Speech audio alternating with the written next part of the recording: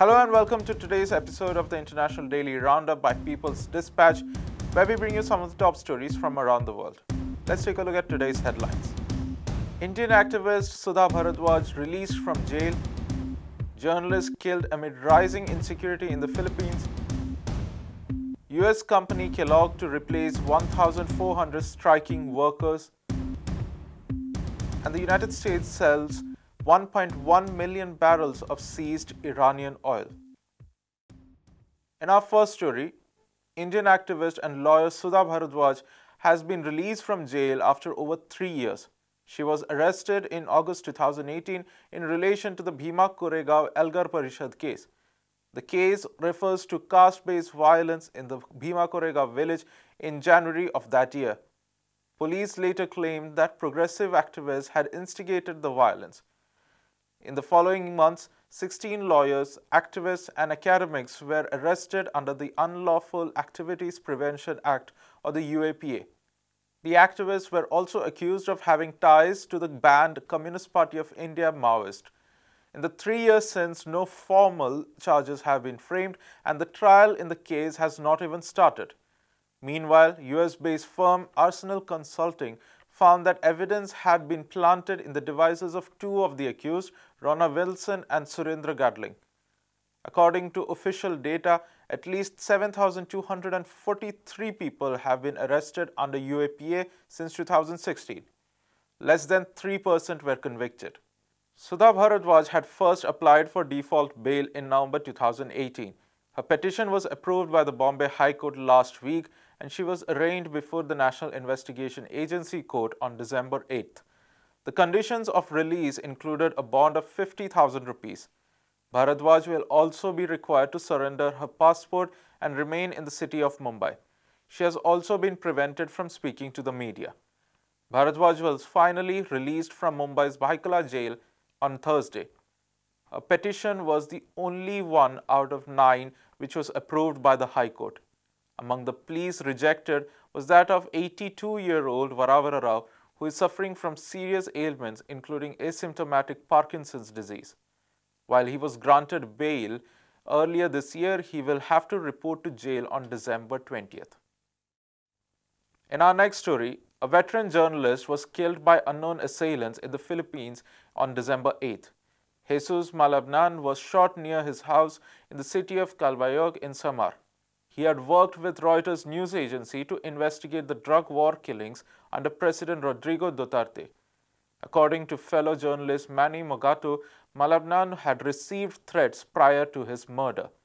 According to the National Union of Journalists in the Philippines, at least 21 journalists have been killed since Duterte came to power in 2016. As of now, at least 14 such murder cases are unsolved in the Philippines. Jesus Malabanan had contributed to Reuters reporting which exposed the role of Davao police in the raids in Manila and the use of hospitals to hide drug killings. Reports on the brutal campaign have revealed severe abuses, including possible fake operations, extrajudicial killings, and the planting of evidence. According to official data, 6,215 people had been killed in Duterte's drug war operations by October 2021. However, estimates by rights group and the International Criminal Court place the death toll between 12 to 30,000 people. A pre-trial inquiry by the court found reasonable basis to believe that the crime against humanity of murder had been committed between July 2016 and March 2019. However, the investigation was suspended in November after a request for deferral by the Duterte government. It was granted on the grounds that the Philippines was conducting its own inquiry into the matter. The move was heavily criticized by activists. In our next story, US food company Kellogg has stated that it will permanently replace workers currently on strike. 1,400 workers at plants in Michigan, Nebraska, Pennsylvania, and Tennessee walked out on October 5th. The strike began after months of contract talks between Kellogg and the BCGTM union. Workers reported that they were made to work up to 16 hours a day and even 7 days a week. They were also protesting threats of offshoring and a tiered wage system that would give new hires lower pay and benefits. An estimated 30% of workers at the 4 plants were subject to this unequal system. The strike shut down cereal production across all these facilities. A tentative 5-year agreement was announced by Kellogg and the BCGTM last week. The union announced on December 7th that the deal had been rejected by the workers with an overwhelming majority. It included a 3% annual wage increase, which is lower than the rate of inflation. The deal would only allow workers with at least 4 years of experience to move to a higher pay level. According to the BCGTM, some workers would have to wait for 9 years to be able to reach this level. Kellogg also capped the number of workers who could move to the upper pay level each year at 3% of the workforce. Following the contract vote, Kellogg is now trying to break the strike by hiring replacement workers. And for our final story, the US Navy has seized 1.1 million barrels of Iranian oil products from the tankers in the Arabian Sea.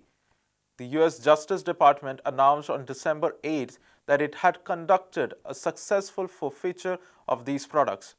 The seized goods were sold by the government for nearly $27 million. The Iranian oil shipments had been bound for Venezuela. The Justice Department stated that the products were seized to enforce sanctions. Between 2019 and 2020, the US Treasury Department imposed an oil embargo and a total ban on all oil deals with Venezuela. It also shut down import and swap deals. The UN Special Rapporteur Alina Duhan has stated that the US sanctions on Venezuela are politically motivated and violate international law. Despite claims of humanitarian exemptions, these measures have increased hunger and poverty.